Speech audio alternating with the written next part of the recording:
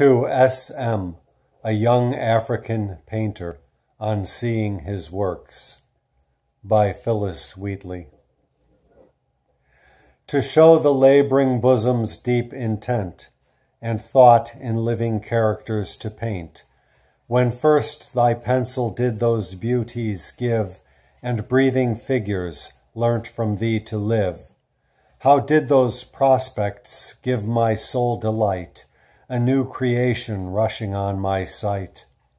Still, wondrous youth, each noble path pursue, on deathless glories fix thine ardent view.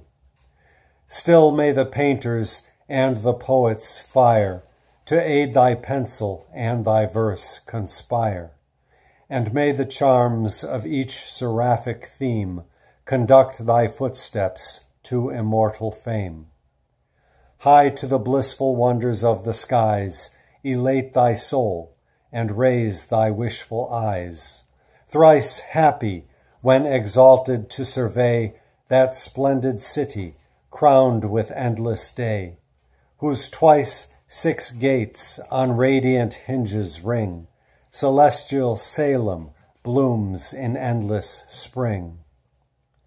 Calm and serene thy moments glide along, and may the muse inspire each future song.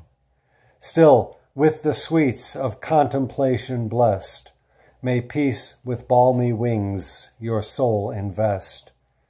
But when these shades of time are chased away, and darkness ends in everlasting day, on what seraphic pinions shall we move, and view the landscapes in the realms above? There shall thy tongue in heavenly murmurs flow, and there my muse with heavenly transport glow.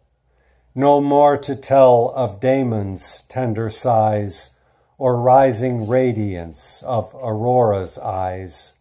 For nobler themes demand a nobler strain, and purer language on the ethereal plane.